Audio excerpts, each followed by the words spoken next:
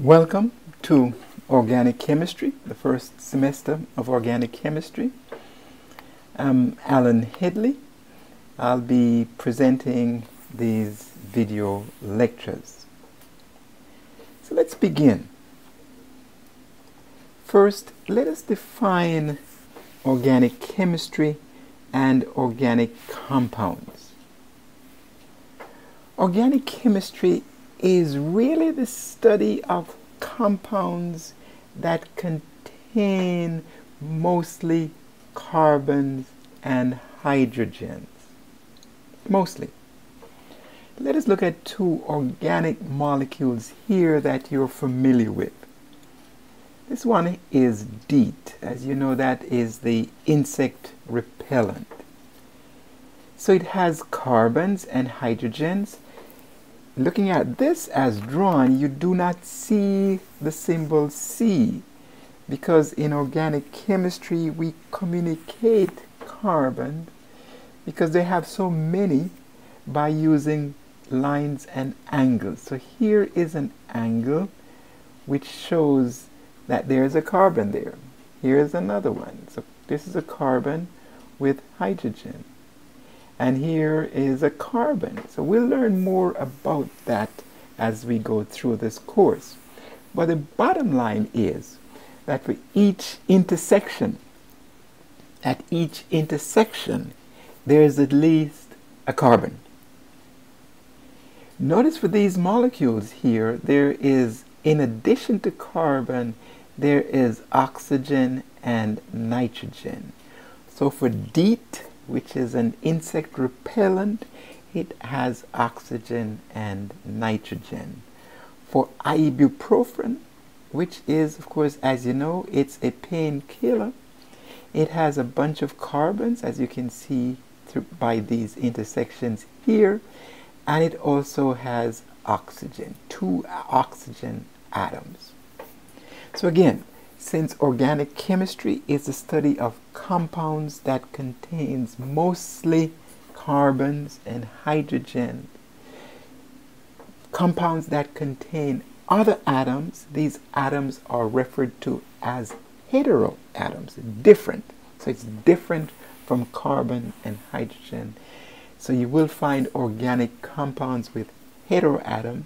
These are typically nitrogen, oxygen, the halogens, chlorine, and of course sulfur, and some others. But that's the study that we'll encounter for the next few weeks. Before we get into the actual study of organic molecules, however, let us look at some of the basic concepts that you studied in general chemistry. And I know you have all mastered your general chemistry course because you are here taking organic chemistry. So let's do a quick review of the electronic structure of the atom. A term that's used a lot in organic chemistry and in chemistry is the term orbitals. So let us define that, because as we go through our course, we'll introduce new terms. And I will emphasize and make sure that we explain and understand these terms, because I will be asking you to apply these concepts to solve different problems. So orbitals are regions outside of the nucleus, most likely to find electrons. So just imagine here you have your atom. Of course, as you know from Gen Chem, the simplest structure of the atom is a nucleus, which is at the center, which has, of course, the protons and the neutrons. And outside of that, in space outside of that, is the orbital, are the electrons. But specifically, these electrons are not randomly distributed, but they are found in specific regions in space outside the nucleus, and these specific regions are known as orbitals. Another aspect of orbitals is that they have different sizes. So you have some that are pretty large, and some that are pretty small. We'll also use energies to describe the large or the small orbitals. Another feature of orbitals is that they have different shapes. So what we'll see is that they're not all the same in shape, but they have different shapes. So what I have here is just an illustration of different shapes of a sphere. So we have here a marble, which is pretty small. Notice it's spherical. I'm emphasizing spherical. It's not a circle. It's a sphere, three-dimensional sphere.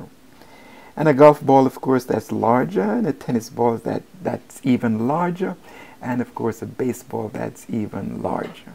So the take-home lesson here is that you have spheres that have different sizes. Same with the orbitals. In this case, though, the orbital that is spherical is described as the s orbital. So the s orbital is spherical. Notice it's not a circle, it's a sphere, three-dimensional sphere, and they have different sizes. So this would represent here a slice through the atom, showing the s orbitals. Notice again, because it's a sphere, a slice through it is like taking an orange and taking a knife and cutting right through the center. What you'll see here is the nucleus, which of course, as we said earlier, has the protons and neutrons. And outside of that, you'll find the orbitals. The orbitals, one type orbital that you'll find is the s orbital. Notice that it's a sphere because you've cut a line right through the center. They are different in sizes, so we use different numbers here to represent the size. The 1s is small and close to the nucleus. The 2s is larger and further from the nucleus compared to the 1s. And as you can imagine, the 3s is even larger, still spherical, but further from the nucleus. Another type orbital that we'll encounter frequently in organic chemistry is the p orbital. So this is a different type orbital, so we have to give it a different description. P. The shape of this is not spherical, but it looks like an hourglass. Or when you go to the gym and you pick up those weights, some folks describe it as a dumbbell because you have two weights on either side of the middle. So you have a large end on either side of the nucleus. So this represents the p orbital. Notice it's not spherical. It's like an hourglass, up and down. What I've drawn here is two p orbitals. Notice difference in size here. So the 2p, as you can imagine, is close to the nucleus, and the 3p is further from the nucleus. Notice there's no 1p, so there's not a 1p orbital. It starts at 2. So the 2p orbital is smaller, close to the nucleus, compared to the 3p orbital, which is larger and more diffused compared to the 2p orbital. Next, because the p orbital is one-dimensional in terms of its pointing, it's possible to have 3 in three-dimensional space. So these p orbitals can point in the x direction, it can point in the y direction, and it can point in the z direction. You may remember the x, y, and z are the 3 coordinates of three-dimensional space that you did in your math class. So because these orbitals are in three-dimensional space and not just as shown on a piece of paper, which is two-dimensional, we'll have to use something like this X, Y, and Z to represent it. So take a moment to look at this. Notice this is two-dimensional drawing of a three-dimensional representation X, Y, and Z. So what we have here is a very cumbersome picture of all the orbitals that we have discussed so far and the nucleus. So that would be an atom with the orbitals around it. So here we have the nucleus, which has the protons and neutrons. We have the 1s, which is close to the nucleus. Notice it's a spherical, so this is a slice through the atom. Just again, as I mentioned, like a slice through an orange. You can see the interior of the orange. The 2s is a little larger and further from the nucleus. Again, we know that because of the numbers here, 1 versus 2. Here is the p orbital. Notice again we have the px, the py, and the pz pointing in the three coordinates of three-dimensional space. Again, we have to use 2 and 2 and 2 for these because they are equal in size, which means they have the same size, which means they're equal in energies. We'll see later on that 2 represents the principal quantum number. So in chemistry, as you can imagine, this representation that's on top is very cumbersome to draw. So we won't ask you to draw that because it requires an artistic representation. So what we typically do is we have a different representation here, which is the same as above. So here we have the 1s. So this represents here the 1s orbital. The 2s, which represents the 2s orbital. 2px, which represents the 2px, 2py, 2pz, and the 3s, which is not drawn, but as you can imagine, it is there. This is called the electronic configuration. So from here on, what we'll use essentially is the electronic configuration whenever we talk about the atom with its electrons and orbitals, and not the pictorial representation that's above. As you can imagine, it's much easier to use the electronic representation, electronic configuration, which is shown below. Next, you will need your periodic table, and as I pointed out in the previous video, the introductory video, a periodic table is a must for this course. So hopefully by now you've gone to the internet and downloaded your periodic table. This is your periodic table. You will use it when you take your quizzes. You will use it when you take your exams, because it becomes a tool of chemistry. It becomes a tool of organic chemistry that you'll use in solving these various problems that we'll ask. So let us look at an example of the numbers and what's written on a periodic table. I'll review your memory of this. Here is hydrogen.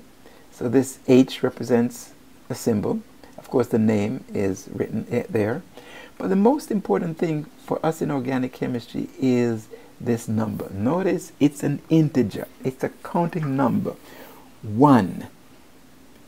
That represents the number of electrons, also known as the atomic number. This represents the atomic weight. Notice this is not a integer, it's not a counting number because it has decimals to it. That represents the average weight of hydrogen, including the isotopes that's found in nature, the natural abundance. For us, for this chapter, we'll concentrate mostly on the atomic number, because that's the number of electrons. Another example, carbon has 6 electrons. So if I were you, I'd pause this video, look at your periodic table, and look at different atoms on the periodic table and see if you can determine how many electrons are in the different atoms. Look at oxygen, for example. How many electrons are there in oxygen? Look at fluorine. How many electrons are there in fluorine?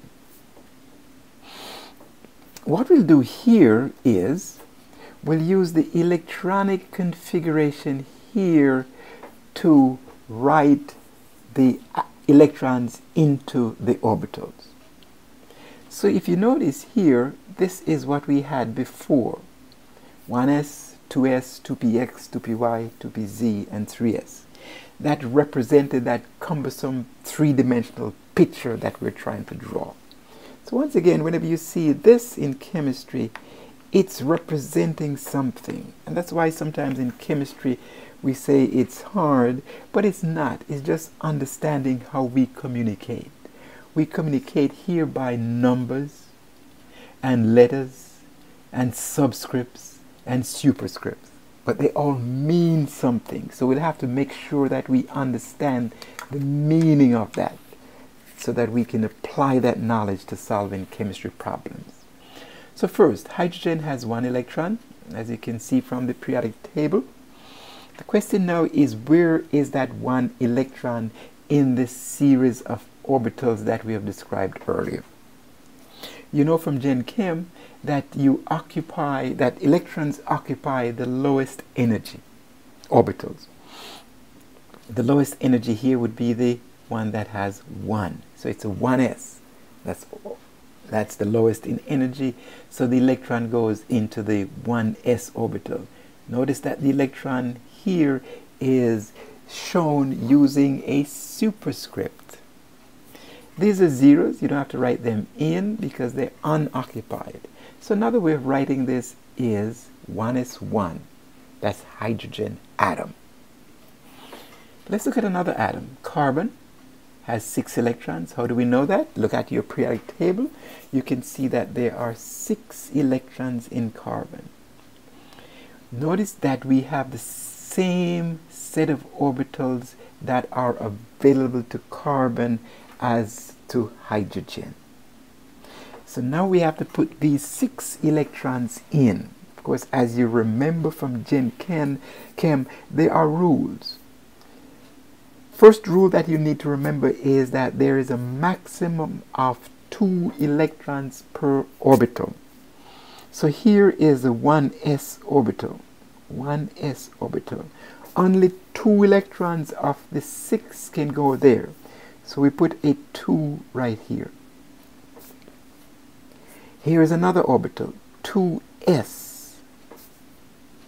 Only 2 electrons can go there, not 3, not 4, only 2. So we use a superscript to put that, to indicate that there are 2 electrons in that orbital. Okay, we have used up 4 electrons here, so we have 2 more. Next we have the 2px, 2py, and 2pz orbital.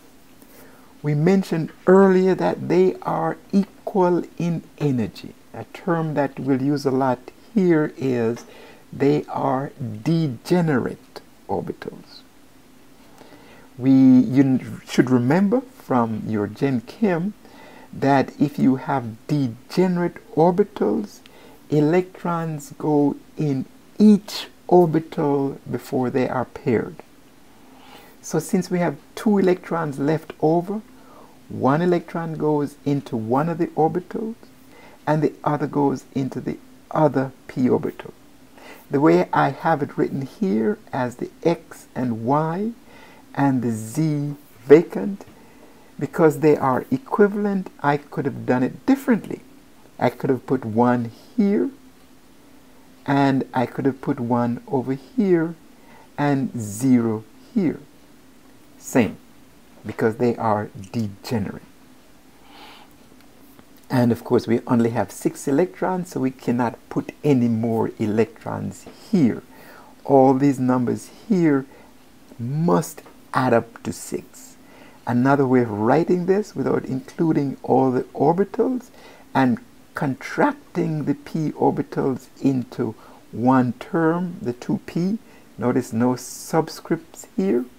So now we have 1s2, 2s2, and 2p2, 6 electrons representing carbon.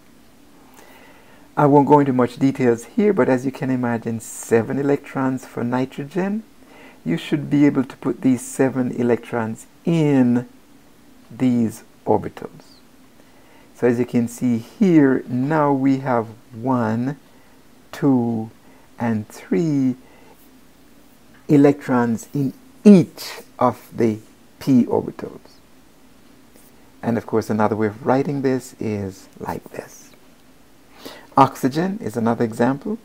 So we have 8 electrons here. So your job is to put these 8 electrons into these orbitals here and do not violate any of those rules. 2 electrons per orbital. If the orbitals are degenerate, you need to put only 1 electron in each orbital before you start pairing, and you start by putting electrons in the lowest energy orbitals.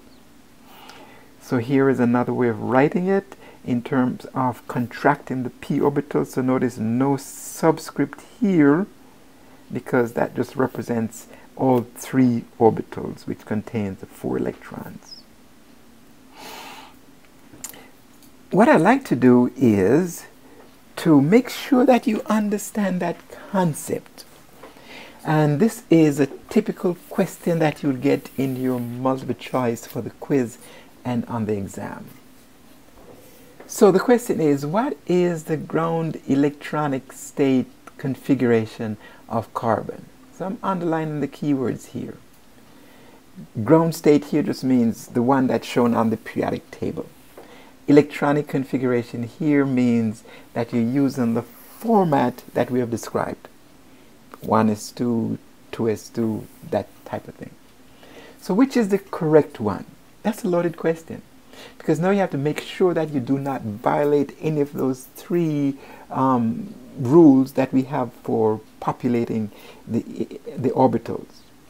And you have to make sure that you've used enough electrons. That means you have to look at the periodic table and determine how many electrons are there in carbon and put them in. So let's look at the first one. This 1s2, that looks reasonable. 2s2, 0. That rings a, that doesn't sound like it's going to be on the correct trend. And here is 2p4, means that we have 6 electrons here, so we have used up the 6 electrons, but we did not populate the orbital based on the lowest energy to the highest energy because we have bypassed 2s. So that's a problem there. B, we have here 2 electrons, that looks good. But here we have 3 electrons in our 2s. Problem there because there's a maximum of 2 electrons per orbital. Let's look at C. That looks good. 2 and 2. That's a possibility. How about this one? 1s3. The 3s orbital, the 1s orbital only takes a maximum of 2 electrons. So there's a problem here. This looks reasonable and that looks reasonable, but there's a problem with the first one, with the 1s3. Let's look at this one. We have here 1s2 looks good, 2s2 looks good, 2p3 looks good, but the problem is, how many electrons do we have here? 3, 4, 5, 6, 7. This adds up to 7 electrons. So if I were you, I would pause this video right here and see if you can determine which is the best answer. Notice the answer for this is not just what is the answer. You'll have to apply what we have just discussed to come up with a best answer for this. The answer that we have selected here is this one. That's the best answer because it does not violate any of those rules that we have done before. What you may want to do also is, as you study your organic chemistry or this section of it, is on a quiz question I may ask you, not carbon, because I know you know carbon, but I may ask you what is the electronic configuration of nitrogen? And of course give you different possibilities here, and here, and here, and you will have to select the best answer. So the best way to study this material is to manipulate what you have learned to form different questions and see if you can use the information to solve it. That's why it takes time to study organic chemistry. That's why it takes time, because it's a lot of practice. It's a lot of practice. Okay, let's look at another concept called the valence electrons. Let's first of all define valence electrons and why they are so important. Valence electrons are the electrons in the outermost shell of an atom. Outermost. So in other words, it's electrons that's furthest from the nucleus. Furthest from the nucleus. The electrons that are closest to the nucleus are called the core electrons. And we use the word shell here because that will be the orbitals with the same principal quantum number. So make sure, take a second here to absorb that definition. Valence electrons, outermost shell, the shell with the same principal quantum number. Those are the valence electrons. Notice that term carefully, because they're different from the core electrons, which are the electrons closest to the nucleus. Why are they so important? As we'll see later on, the valence electrons, because they're furthest from the nucleus, are the electrons that are used in bonding. They are the electrons that will be used in reactions, not the core. So it's very important to determine the valence electrons. Notice they're different from the total number of electrons in an atom. So let's look at these examples. Hydrogen has one electron, and it has one orbital that has that one electron, so therefore there's one valence electron. Simple, because it has just one electron. Let's look at something that's more complex. Carbon, 6 electrons. We know that this is the electronic configuration of carbon, but this now represents the outermost shell because they have the same principal quantum number 2, which is furthest from the nucleus. Remember we said earlier that the principal quantum number 2, or the number before the letter, represents the energy, or how far these orbitals are from the nucleus. This 1s here has a 1. That means it's right close to the nucleus. That represents the core. So these 2 electrons here are in the core, and these 4 are valence electrons. So if you asked how many valence electrons are there in carbon, it is 4. How many electrons total are there in carbon? There are 6. There's a difference. Let's just quickly go through this. So nitrogen has 7 electrons from the periodic table. You do your electronic configuration here. You'll see that these 5 electrons here are in the outermost shell, and that's the valence electrons. And these 2 electrons here are in the orbital closest to the nucleus with a different principal quantum number 1. So that's the core. So you should be able to look at oxygen and tell that it has 6 valence electrons and 2 core electrons to make a total of 8 electrons in the atom. Okay, let us apply that to another aspect here. Lewis dot structure. Of course, as you know, in chemistry, especially organic chemistry, we're always trying to find an easier way to communicate concepts. So one way of communicating the number of valence electrons around an atom is to use what we call the Lewis dot structure. The Lewis dot structure. G.N. Lewis was a chemist, professor. I think he was at Berkeley years ago. So he devised this way of communicating this concept that we've just discussed in the previous slide. And what he proposed is write the atom, the symbol for the atom H, and use a dot to represent the valence electrons. So hydrogen has one valence electron, as you know, and so to write that is H dot. Carbon, on the other hand, has 6 electrons total, but it has 4 valence electrons. Notice the difference. Valence electron. So the Lewis dot structure is the symbol carbon here, and it has 4 dots around it. 1, 2, 3, 4. Each dot represents a valence electron. We have more examples here, so we just quickly go through this because I'm pretty sure you have the concept now.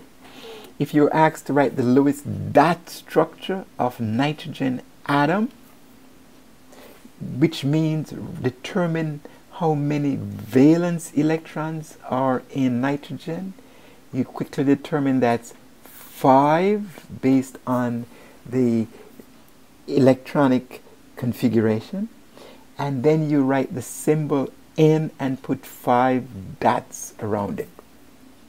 Same for oxygen.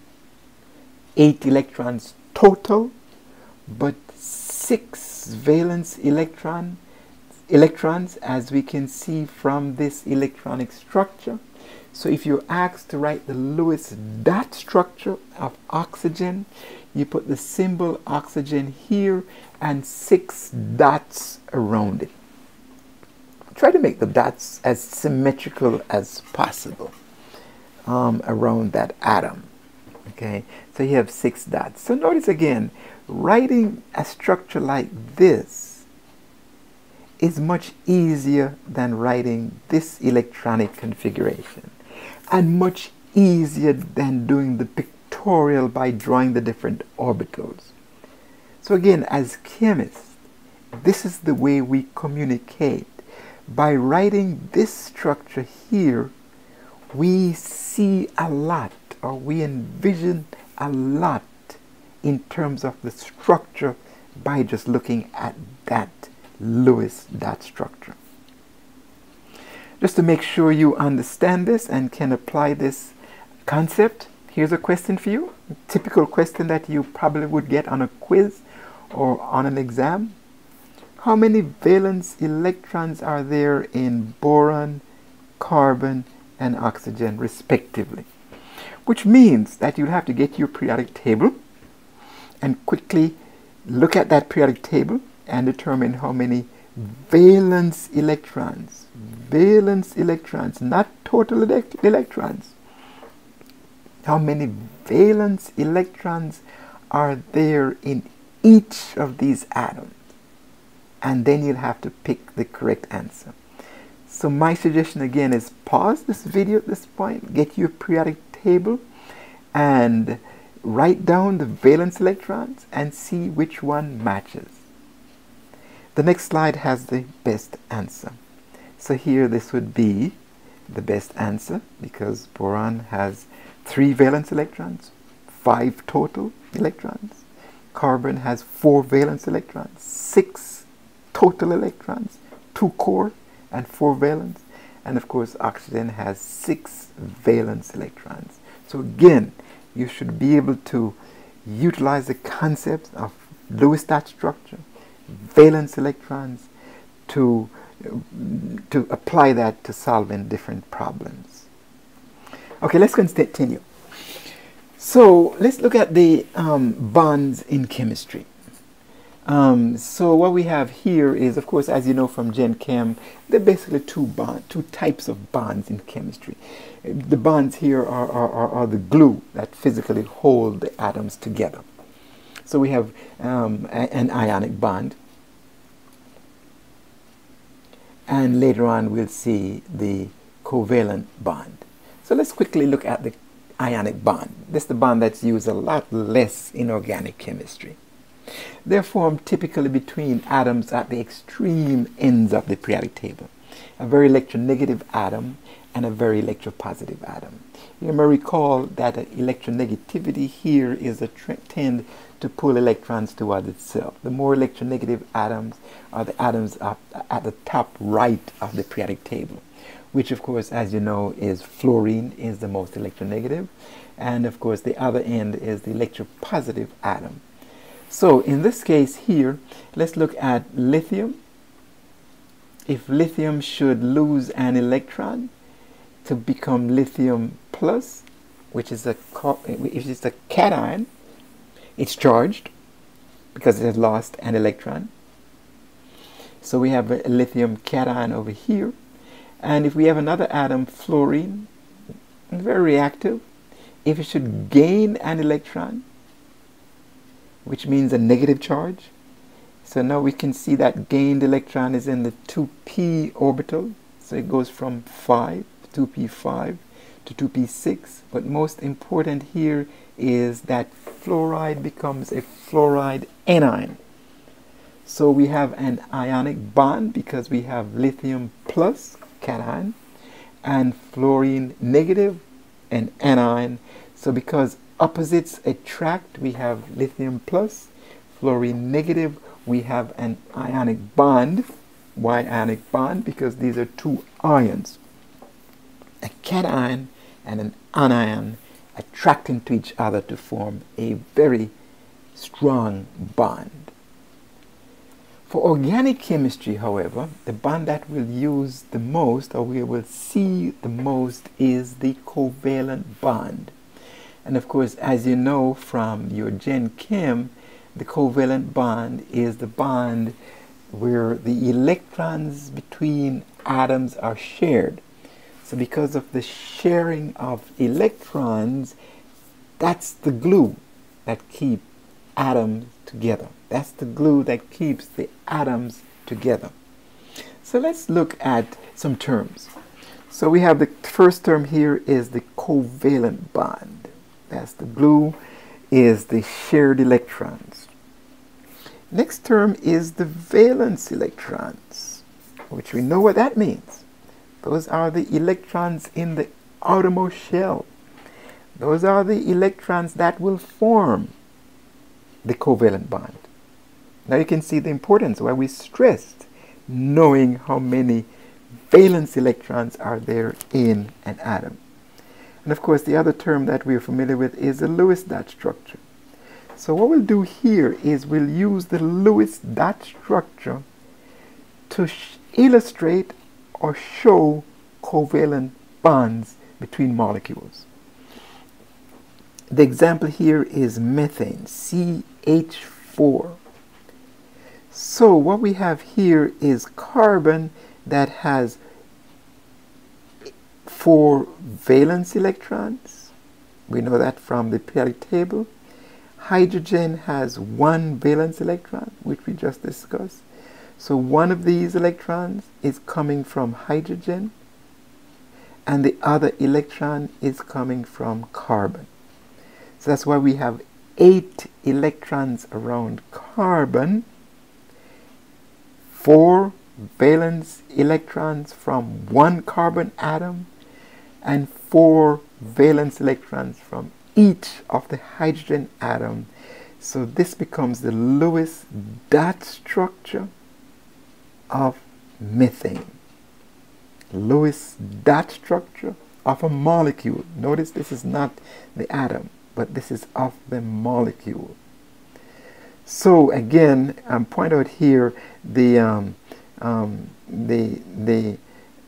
methane here has a total of 8 valence electrons. So the total of 8 valence electrons for the complete molecule. 4 from carbon and 4 from each of the hydrogen, making a total of 8 valence electrons. Just want to emphasize, we looked at valence electrons per atom. Now this is valence electrons per molecule, which means the sum of all of the valence electrons per atom. Okay, let's apply that to another molecule here. So this represents here the Lewis dot structure of carbon dioxide, showing the bonding electrons. So first you need to calculate how many valence electrons are there in carbon dioxide, CO2. You'll recognize that it has 16 valence electrons total, which means carbon. You go back to your periodic table, you determine how many valence electrons are there in carbon, and notice it's CO2, so you determine how many valence electrons are there in oxygen.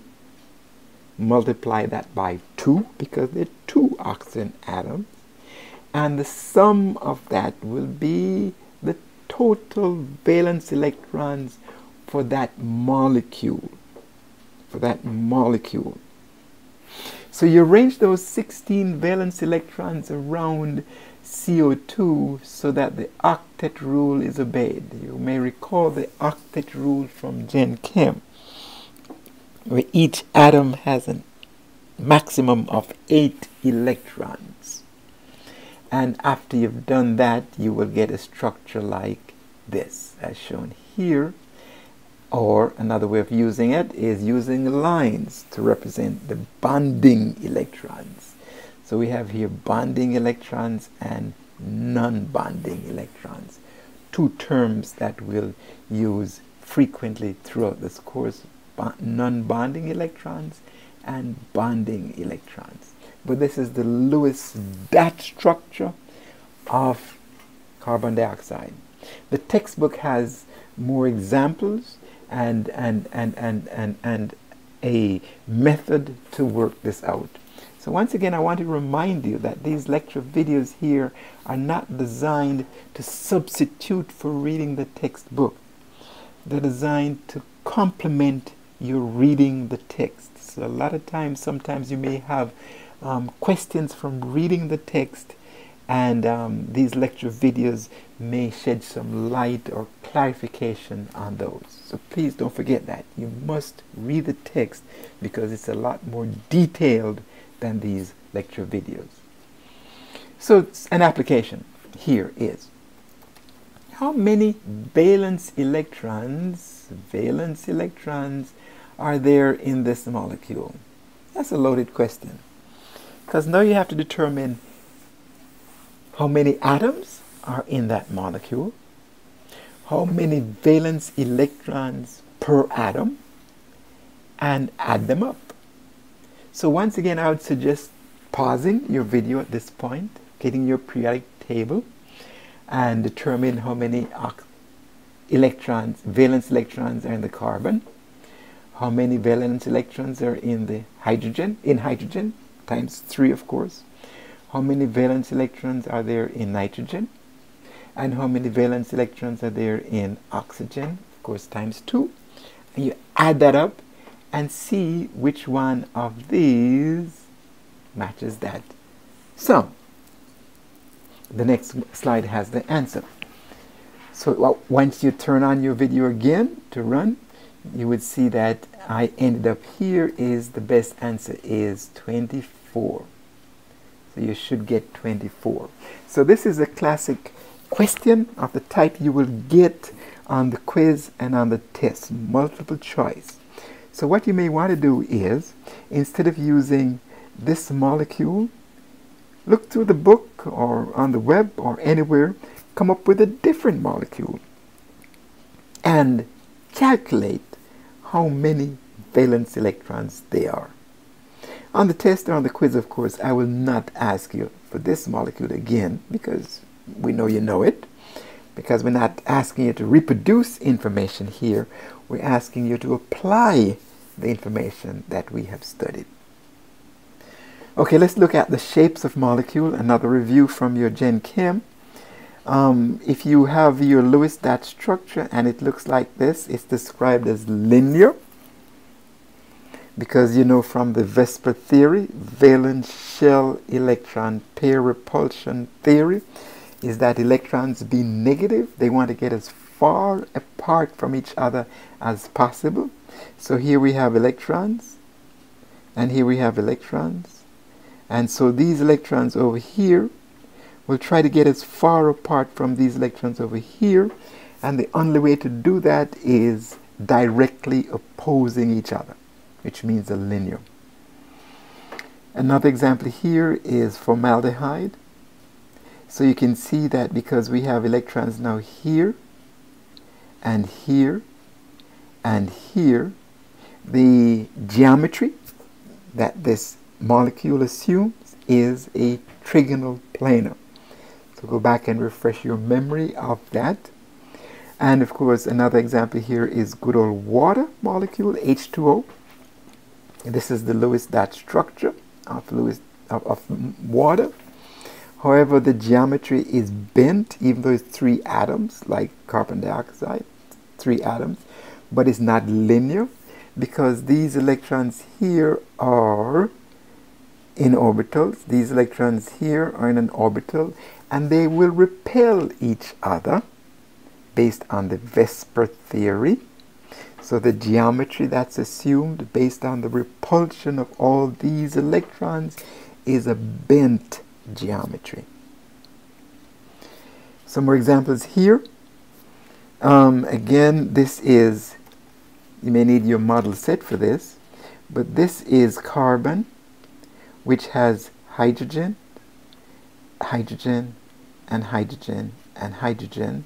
But these bonding electrons here, and here, and here, and of course here, so there are 4 pairs of bonding electrons. They want to get as far away as possible from each other. So as you can see, as drawn, it looks like a flat geometry, but it's not.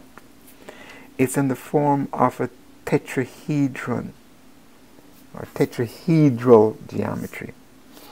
Another example is this. Again, these bonding electrons here and these bonding electrons here want to get as far as possible from each other. So they go to the extreme, exactly opposite to each other. Ammonia is a pyramidal, because of course you have to take into account these electrons and of course the bonding electrons to nitrogen and oxygen, getting as far away as possible based on the VSEPR theory. And the geometry is a pyramidal. Notice the geometry only includes the atoms. The electrons that are shown here dictates the geometry, but it's not a part of the geometry. It's a solid atoms that is the geometry itself. The polarity, bond polarity, another concept from Gen Chem, here is shown here. So we have here carbon dioxide. This is called a covalent bond, of course, as you know. But in addition, it's a polar covalent bond. Why polar? Because oxygen is more electronegative than carbon. So these bonding electrons here are attracted more towards the oxygen than the carbon, hence a partial negative to indicate that partial attraction. So that's called a polar covalent bond. Same here, polar covalent bond. So this molecule is non-polar. As you can see in the book, that this symbol is also used to describe polarity of bonds. Since they are equal and opposing each other with a 180-degree angle, that molecule is described as a non-polar molecule. So you'd have to take the geometry and the bond polarity into account to determine if a molecule is polar or not. Let's look at another example here. Water. You know that water is a polar molecule. Why is it a polar molecule? First of all, it's bent. And of course, these bonds here are polar covalent bonds, right? Because oxygen is more electronegative than hydrogen, so it has a partial negative charge. So therefore, the hydrogen is partial positive. So it's a polar covalent bond. Notice the geometry. They are not pointing in opposite directions, but they are actually pointing in a direction that reinforces that geometry. So therefore, this is described as a polar molecule.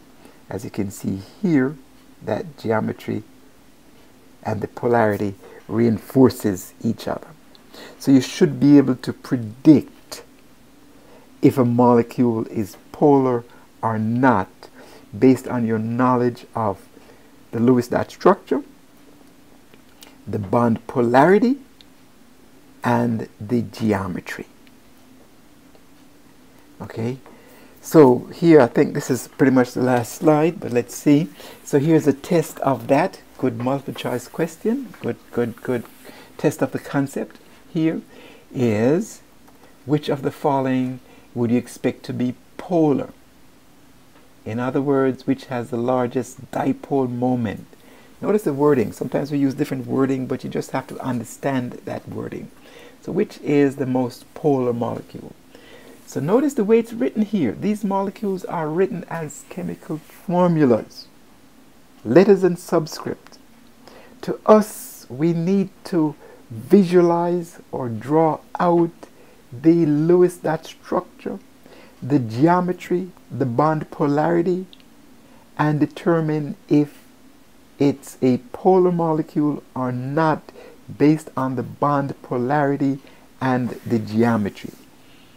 So draw this one out, draw this one out, draw this one out, and draw this one out. So you may want to pause the video at this point, draw them out,